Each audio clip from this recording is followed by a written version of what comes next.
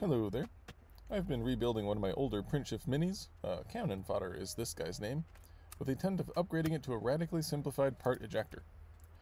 It's also different in ways that'll hopefully become apparent in an upcoming video, but for today I was doing some exploratory surgery after I got tired of poking around in my CAD model. I would rather start with a fresh mini, but Earth is coming up and I'd really like to bring something new and cool, so this is that. This isn't meant to be a full build video, but I'll have one up once this setup is firing on all cylinders.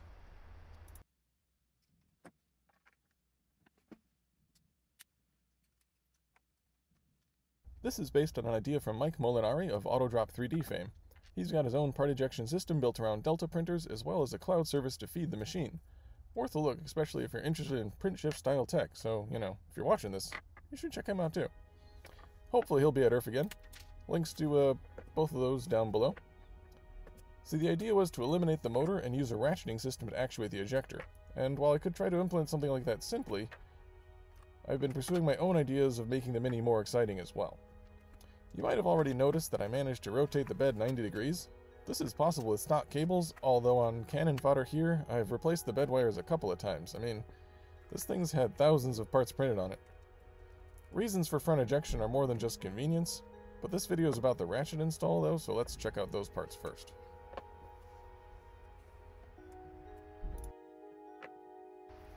Now, I'm still using the 10mm standoffs from the previous PrintShift. This heated bed is higher than normal Prusa by 4mm, but otherwise this rotation is all stock parts.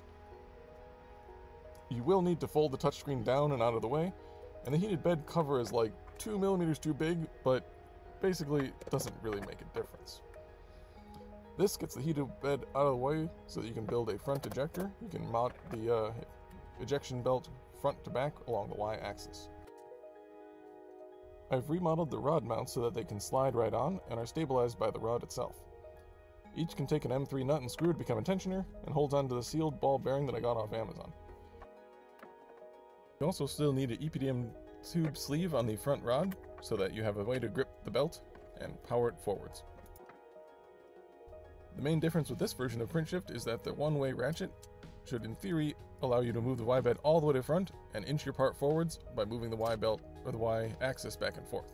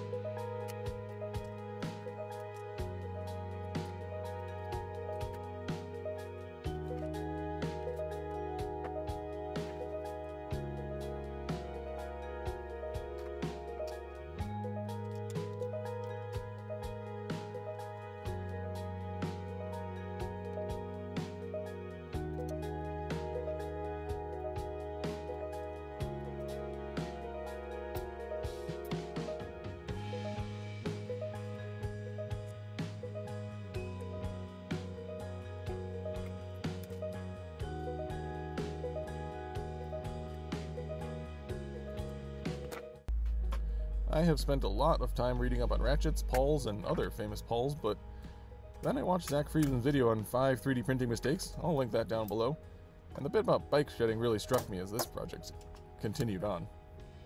I don't think what I was doing was quite bike shedding, but I've done a lot of work on the software side of this, and I've done a lot of work on trying to make a ratchet mechanism work when you really could just buy one off the shelf. More on that later.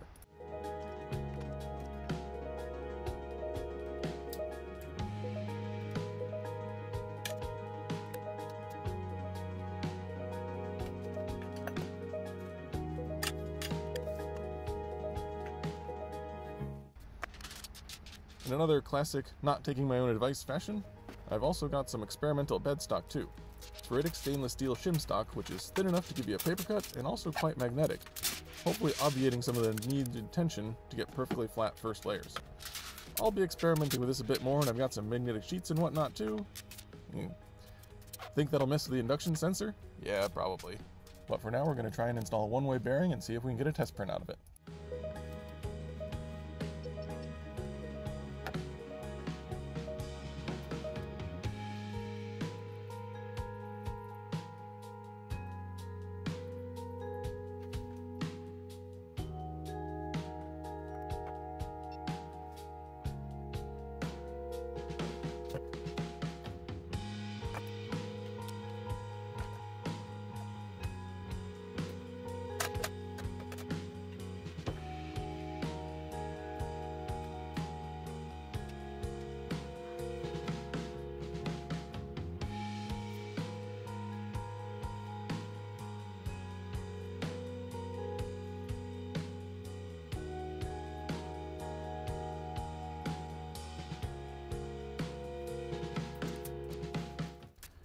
Instead of trying to reinvent the ratchet and pawl, I've purchased a one-way bearing, otherwise it's known as a sprag clutch, so that when the wheel is gone in one direction, it does not actuate the rod. When it's gone in the right direction, it actually rolls the rod forwards.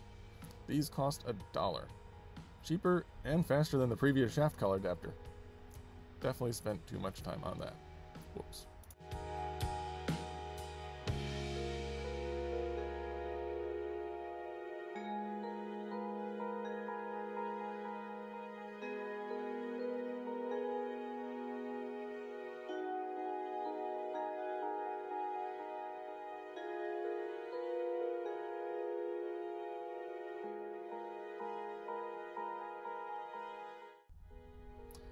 I am very pleased with this simplification, and if I got plans for the printer that can move its belt precisely in a direction perpendicular to the linear rail that the extruder travels along. Is that enough of a hint?